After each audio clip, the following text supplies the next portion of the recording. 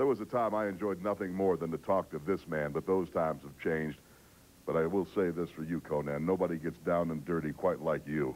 Órale, Lee Marshall, arriba la raza. Whatever. I don't care what Ted DiBiase has to say. At one time, he was in the NWO, but he did not prove his word, so he was booted out. He was kicked out. He has no say in the matter. We are the original Men in Black. We know what it's all about. He wants to live that thug life, that vato loco forever life, but he can't. He won't. And come Monday night, we're going to take care of business, NWO style, vato. All right, let me talk about Rowdy Roddy Piper. He did two things. First of all, he said that Hogan's going to have to face Sting, and then he put himself into a cage match against your fearless leader, Hollywood Hulk Hogan. That's going to be in Halloween Havoc. Well, Rowdy Roddy Piper, he's got a big mouth.